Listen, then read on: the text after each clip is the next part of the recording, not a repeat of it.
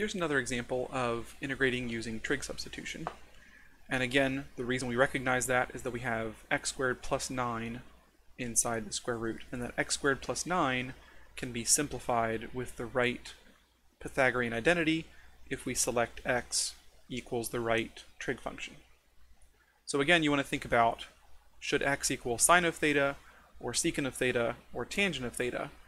And if you check your trig identities, you should see that the right choice is to let x equal tangent of theta with a 3 because of that x squared plus 9, so that when we make the substitution, everything will simplify correctly. Once we pick that, dx follows as the derivative, 3 secant squared times d theta. And then this square root we know is going to simplify to 3 secant theta. If you need to verify that using the Pythagorean identity, feel free to do so, but having done it in general, we don't need to do it every single time, just to save some time and some effort. So now when we substitute, let's see what happens. X cubed gets replaced with 3 tangent theta cubed, so the 3 cubed becomes 27, and then we have tangent cubed of theta. The square root of x squared plus 9 gets replaced with 3 secant theta, and then dx gets replaced with 3 secant squared theta d theta. So notice that the 3's cancel and one of the secants cancels, so we're left with 27 tangent cubed theta secant theta d theta. Now again, for this, we need to think back to the last unit on integration with U substitution using trig identities to simplify things of the form tangent to a power times secant to a power. And if you remember at that point, we looked for either an even power on secant, which we don't have here, or an odd power on tangent. And here we have an odd power on tangent, so we're good to go there. If we separate off secant and tangent to be our du, then we can use U substitution here. So just pause for a moment and notice what we're doing. We're taking an integral in terms of x, we're making a substitution using theta, a trig substitution, and then we're doing a second substitution using U. So we're packaging a lot of pieces together here, which is part of the reason that this method is one of the hardest ones, because we have to do several problems together all at once. We have to do a trig substitution problem, and then to solve that we have to do a U substitution.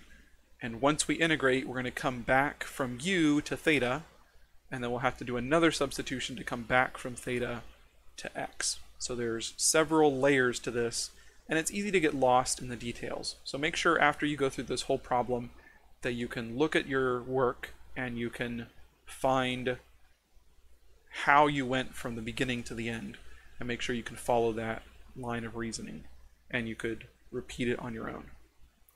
So again, for this one, we're going to separate off a secant tangent, so we'll rewrite this as 27 times tangent squared times secant tangent.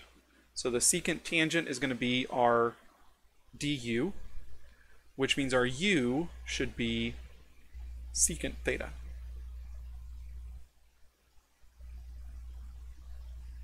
Because the derivative of secant is secant tangent.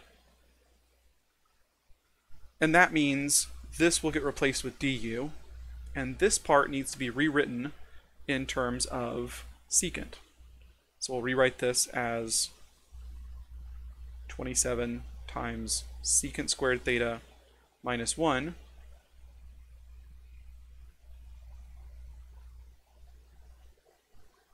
and then we can make our substitution in terms of u. So we have the integral of 27 u squared minus 1 du. And of course that's just 27 u squared minus 27. So when we integrate, we get 27 over 3, or 9 u to the third, minus 27u. And then we can replace u, having now finished the integral, we can replace u with secant theta again.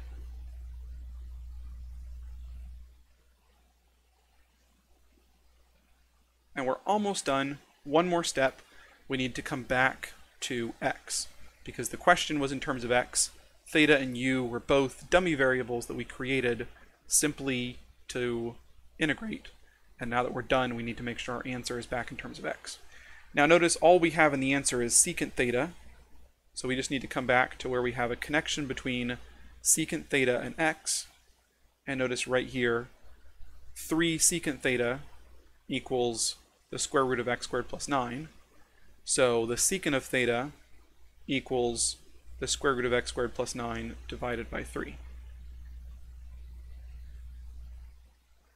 So everywhere we have secant of theta in our answer, we can replace it with this square root divided by 3. So we can rewrite this as 9 times the square root of x squared plus 9 over 3 cubed minus 27, and then the same thing. So the answer looks pretty complicated, but we can stop there and leave it as is. If you would like to simplify, it turns out it simplifies a little bit to simply the 1/3 times the square root of x squared plus 9 cubed minus 9 times the square root of x squared plus 9. So that's a little bit cleaner looking, but the line second from the bottom is perfectly fine, even though it looks pretty complicated. So this one, again, if you know how to do trig integrals using powers of secant and tangent and using the right u substitution, this one wasn't too bad. There weren't any weird identities you needed to use in the simplification process, and replacing things back in terms of x was relatively straightforward. We just needed one substitution, recognizing that secant of theta equals the square root of x squared plus 9 divided by 3. So again, you should go back through this one and make sure you recognize the overall structure of the problem, that you can see how we started by recognizing it was a trig subproblem and recognizing which substitution to use that would make this square root simplify most effectively. And once we picked that, these next two pieces follow naturally from that. And then, after we make our substitution, we enter this other problem where now we have to integrate this function involving powers of secant and tangent, and that took a little bit of work with a u substitution. And once we got the answer to that, we had to convert back in terms of theta, and then finally back into terms of x. There's a lot going on here, and it's easy to get lost in the details, but make sure you understand that overall structure of the problem and how we are moving from one part to the next.